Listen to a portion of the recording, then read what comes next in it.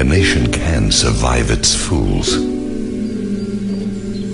and even the ambitious, but it cannot survive treason from within.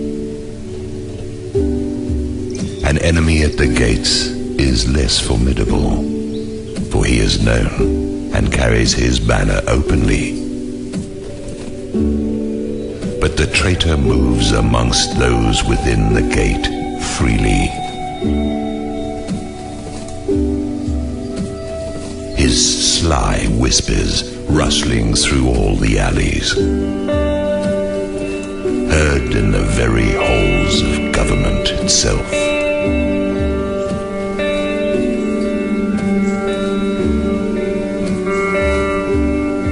For the traitor appears not a traitor. He speaks in accents familiar to his victims, and he wears their face and their arguments.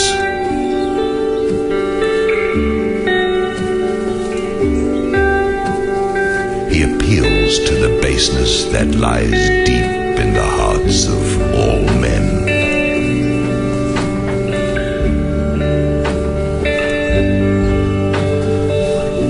He rots the soul of a nation. He works secretly